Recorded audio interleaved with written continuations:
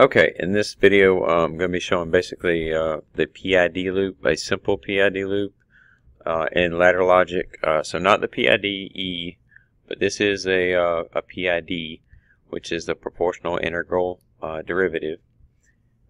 Basically, just to kind of go over the situation or the setup, it's an emulated setup, and it's version 20.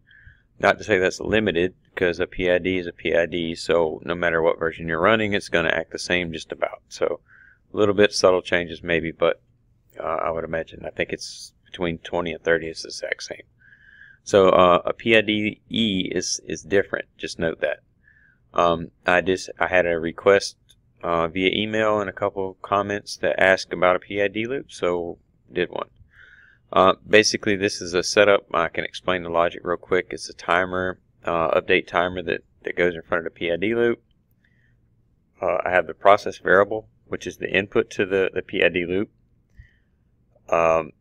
Basically, that process variable is taking itself by an expression and timesing itself by 0.99, plusing itself by the CV, which is the control variable, plus times 0.05, and that's basically keeping this loop running and simulating. So it did all this rung right here does. Rung 2 is a simulation loop.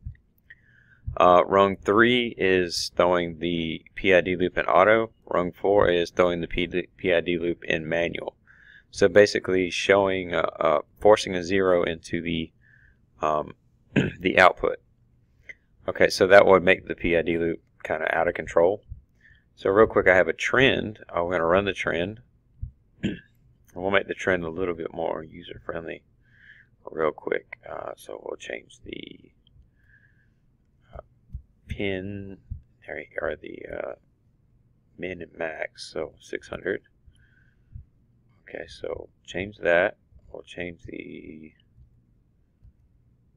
timing. Well, I want to change the timing to 45 seconds to give a better illustrative value. So, okay, so let's change the set point, and I'll show you how this works. So we're going to change the set point, and we'll watch what it does. So you'll see it's actually traveling down, and the output, which is the PV, right? The PV is actually going down. And we should be going to 250. Now if you notice over here in the corner, it actually overshot. So instead of going to 250, it actually overshot to 200, and now it's going to kind of work its way back up, and I'll show you this. Okay, so what's happening here is basically it overshot, and now it's going to adjust itself back up. And when it adjusts itself back up, it will, it will get to a closer point, but it will still overshoot a little bit and kind of fine-tune its way back in. So part of this, and I'll explain this to you, part of this is how aggressive the proportional and the integral is compared to each other. But just taking note, it's always the process variable against the set point to get the error, which is the driving force of the output, based upon your KP, which is your proportional gain, or your KI, which is your integral. So let's just change the integral for the sake of argument. 0.05. Let's put the integral at 0.05, and now let's change the set point to 500 again. Okay, so we're going to change the set point to 500, and we're going to see what this does. So we're ramping up. Okay, so currently, if you watch this upper right hand corner, it should be, like I said, it's in the 300s right now. It's going to ramp up to 500, right? Now what we're trying to do is get rid of that overshoot. So there's a couple ways to do this. We can either play with raising the proportional, or we can get rid of the integral. So maybe our integral was tuned a little high. meaning the PID was tuned hot. It was going to react more rapidly. So if you're not so much worried about speed, you can just derate your integral. If you're worried about speed, then you need to increase the PID or the proportional, and I'll show you that as well. So we're currently still moving up. So notice it's a nice smooth transition. It's not real fast. That's just kind of where I go back to talking about if you're not really worried about speed, you can do this manner, because now it's going to slowly adjust itself up to that 500 mark. Because I took that integral down, basically that extra little boost. So if you look at the way a PID loop works, the P is the proportional, right, is going to go up and do close to a certain point. Now there's going to be a limiting factor, like a error in there, a percentage that it has to correct, and that's where the integral kicks in and kind of drives it closer to it. So now we're still, this is where the integral is trying to drive that bus, right? So it's trying to get to that 500, and it will, but again, it really slow, right? So I'll kind of just go through that. So you see we're at 495, 496, and eventually it will get there. So for the sake of time, let's do this. Let's change our integral to 10, and let's change the set point to 250. Okay, so now we're going to go back down, and let's watch that on the trend. Okay, so again, this is a slower process, a little bit faster than last time, but it's still a slow process. But we don't want to the goal is to not really overshoot dramatically, right? It's okay maybe to overshoot a little bit. It depends on your situation. It depends on your whatever you're trying to control, whether it be like air condition or maybe it's the heating of a tank or water temperature or whatever the case may be. But if you're trying to fill a valve or if you're trying to fill a vessel, you probably don't want to overshoot too much. So that one, we're aiming at 250. We went to 250. We went 249, 247, 246, 245. Again, I'm looking in this right-hand corner. 242. So we're still a little bit aggressive. So we're overshooting. Okay, so we overshot, right? Okay, so now it's going to try to correct itself back, and it will. It will correct itself right back. So if we look at this process variable, it will correct itself back to the point where it goes to 250. Now what I want to do to get it a little bit more exact is I want to change my proportional a little bit. Proportional, and we'll let this settle out so I can show you real quick before we go changing it back to 500.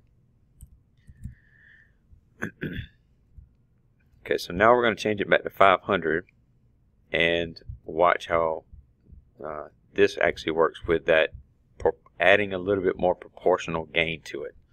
So now we've from the original setup I had in there, right, we're going to we took away a little bit of integral, a little bit too much, so we added a little bit back. When we did that, we still overshot. So now our option is to add a little bit of proportion to it to give it a little bit more gain on it, right? So let's see if we overshoot now. So we're gonna tighten up that area a little bit. That's what should happen. So we're going to 491, 492, 493. So it's a lot quicker than it was the original time, but now we're trying to get right at target and then have it fine. So not overshoot it. And looks like that worked perfectly. Okay, so it overshot by 1, which is not bad at all for a simulated system, right? So you see that was basically tuning the proportion, right? So let's do us a little favor and let's take out the derivative, right? Okay, so let's take out the derivative, and now let's come in and throw it back to 250 and see what it does. Remember, our derivative was 0.1, so that's basically our braking factor. If you would, look at that as like a braking factor. Like if you're trying to accelerate to a certain point, and you kind of get to, you really get to a certain point, you kind of want to dampen it a little bit. That's look at the derivative as like a dampener. Often it's not used. It really depends on your process. Often people don't use it. That's why they call it a PI loop. But the PID, and again, you will use it in a PIDE, so just keep that in mind. Okay, so we're going down to 250, 253, 252, 251, and at this point we don't really need the derivative. Okay. Okay, so let's experiment a little bit more, right? Okay, so it did what it's supposed to do. It kind of overshot a little bit, not much, right? Let's take the proportion to 0.12, and then let's take the set point back to 500. Okay, so now this should be a lot quicker, right? Because we're giving it more proportion. So we're kind of making it accelerate quicker, but let's see if we can control it quicker, right? So that's the goal, is can you control it quicker and still hit your accurate point? I feel like we can, but it depends on, again, what does your process need? What is your is your process a slow process? Is it a fast process? Sometimes, in some instances you want to really kind of ramp up, get to where you're going, and stay, hit that still hit your target right. In some instances, you're going really, really slow. You don't really care. You can go slower if you want. So we added more proportion, but when we got close, it ended up kind of hurting us. So it slowed down a little bit, right? So how would we go about correcting that? We would add more. We would add more integral to that. So if you remember, so it basically stopped about 10 short, and now it's still driving up, right? It's still driving and doing its job. It's still doing what it's supposed to do. But in this case, we want to have more. So let's take it to back to, let's take not 2.5. Let's go the integral to 2. Okay, so now it's just about at 500. You see right here, we're going to take this back down to 250, and this is going to still be that aggressive setup, right? But we don't want to undershoot. So that's basically what we did. We undershot. It still got to its set point, but it had to use the integral was having to drive it really, really, really slow. And what we want to do is we want to get there faster, but still have that same control point where we're not overshooting or undershooting too much. So you see, we actually overshot that by 10. We're supposed to go to 250. We went 240. So 240, and now it's going to drive itself back up to 250. So now it's going to 241, 242, 43. So you kind of get where that's going. So that helped a little bit, right? Okay, so now let's take our proportional gain up a little bit. Take our proportional gain up a little bit. Let's take it back to 500. Right, so we tuned it really, really low. We tuned it real subtle, and it worked perfectly. And we still have those numbers. We can throw them back in. So now it's at 250. So let's take it to 500 with our new proportional gain, right? Our proportional gain is again is higher than what it was on the last one. So let's see what this does. So it's at 240, 480, 490 coming up. And we got closer that time, right? So 496, 497, 498, $4.99, $500. And to me that one looked a lot better. It was a lot quicker, and it didn't overshoot or undershoot. It overshot by one, but that's really nothing to be concerned with, right? So let's keep in mind that was a lot quicker, right?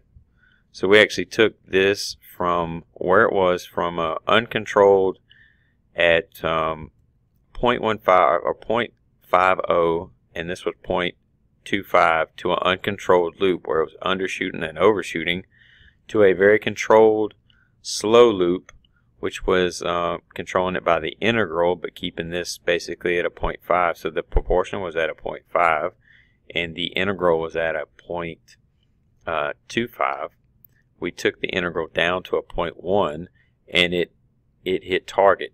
So when it did that, but it was very slow, so we wanted to speed it up, right? So now we've sped up, and now we can easily see that we're going to our set point a lot quicker, right? And we're not actually undershooting or overshooting, so we've actually getting to our point a lot quicker. Now, could we do it quicker than that? Yeah, I mean, I'm sure we could, but the point of this illustration in this PID setup, right, is to basically give you an understanding of an easy way to tune, you know, your PIDs. Not a PIDE, don't get me wrong, that's an enhanced PID. So we'll go over that, but I want to show a actual PID. So it actually went to target, overshot just a little bit. You know, so again, so the way this, and again, let's look at the way I have it simulated too. I'm taking the process variable right here. I'm taking the process variable times 0.99 plus the control variable times 0.05, and then that is giving me my process variable. So it's re-entering that into my process variable.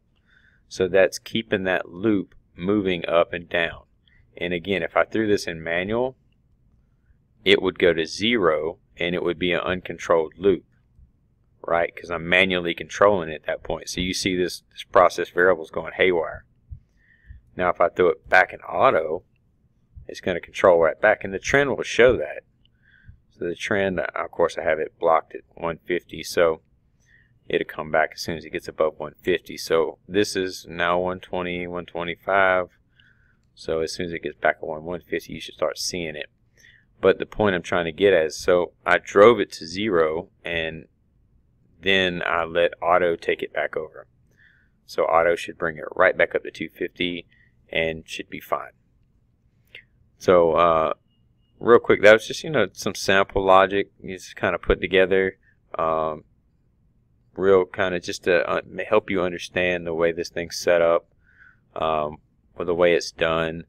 I'll probably have like a version 2 of this to kind of give a little bit more illustration, but you know, just as far as the way that goes, this kind of gives you exactly what it's doing.